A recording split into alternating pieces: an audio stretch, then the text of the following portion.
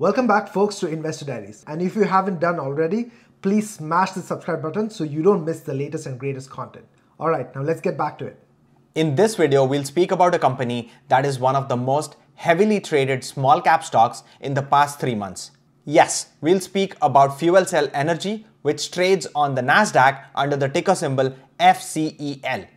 FuelCell Energy stock is down over 50% in the past year. Is it another forgettable high-growth company, or does it have some growth potential over the next decade for the patient investors? Should you buy, hold, or sell this stock? Let's find out in today's video.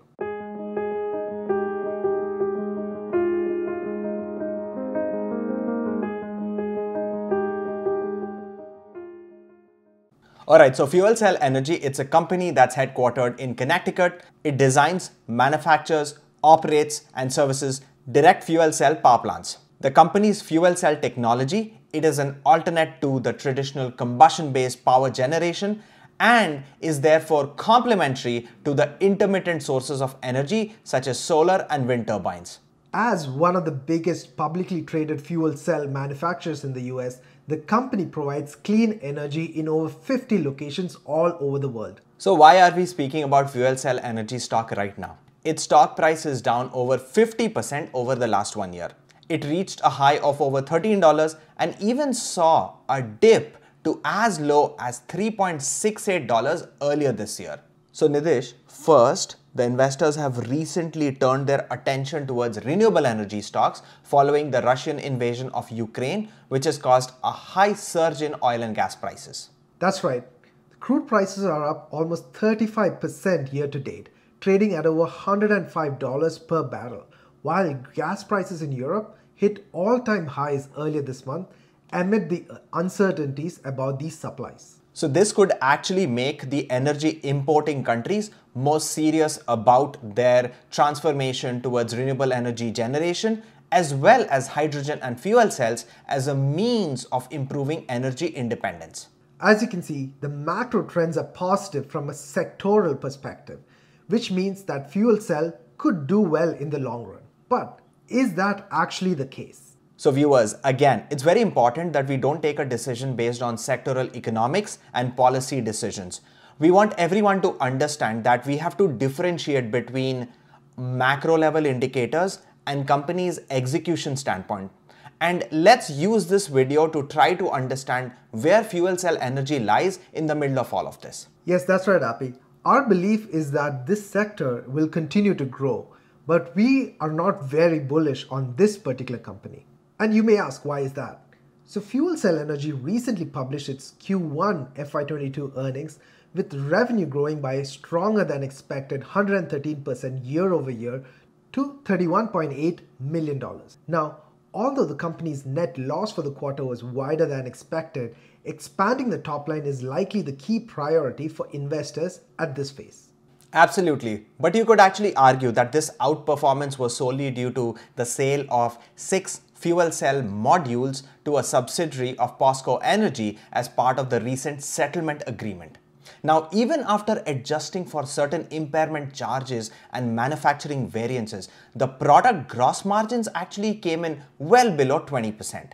Negative free cash flow of $63.6 million escalated to a new all-time high due to ongoing increases in operating expenses and project assets. The company also remitted $10 million in fees to its outside counsel as a result of the above settlement with POSCO Energy. Moreover, management has actually failed to procure renewable natural gas for the projects in a timely fashion, thus causing a material hit to project economics. And we quote from the recently released financial statements. As further background to the cost related to the Toyota project, it was determined in the fourth quarter of fiscal year 2021 that a potential source of renewable natural gas at a favorable pricing was no longer sufficiently probable for the Toyota project. Thus, as the Toyota project is being constructed, only amounts that can be redeployed for alternative use are being capitalized.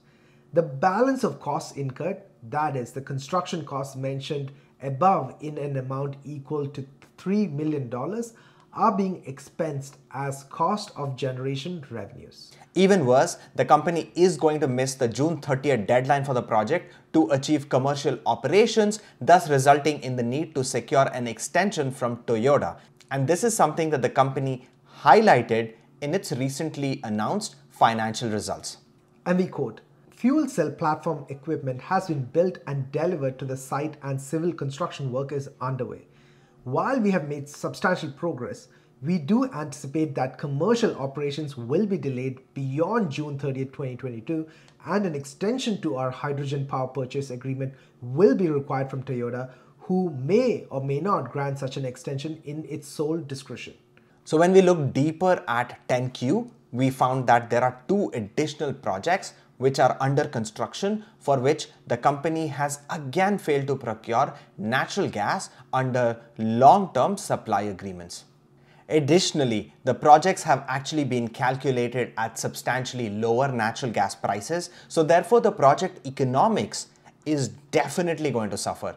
This is actually going to impact margins, more importantly in the generation segment. Folks, we are not trying to pin down the company, and the reason we wanted to highlight quotations from their recently concluded financial statements is because these are statements that the company is making. And there's a reason to be bearish about this company, because the execution, as we see, has gone horribly wrong. So where do all these points leave us with? Is FuelCell Energy a buy, hold, or sell? We at Investor Diaries firmly believe that the company's ongoing execution issues remain a major cause for concern. So we are not buyers of FuelCell Energy till we see 2 to 3 consecutive quarters of encouraging results. So while FuelCell Energy's F22's top-line performance should benefit from fuel cell module sales to a subsidiary of POSCO Energy, we expect the annual cash usage of FuelCell Energy to increase to $250 million. And assuming no additional sales of common shares into the open market, unrestricted cash would be down to below $200 million at the end of the fiscal year. More so, the recent increase in the natural gas prices will negatively impact a number of projects that the company is trying to execute. This is actually going to cause a huge dent to the margins of the company. And this is a very important point, folks. The reason why we are bearish about this company. So folks, our recommendation therefore is to not enter the stock at all. If you're looking for other recommendations to deploy your cash, feel free to check out some of our other videos where we have a buy recommendation. That's a wrap, folks. Do let us know your thoughts on the FuelCell Energy stocks in the comment section below. And as always, stay tuned and stay focused. Thank you. Thanks everyone.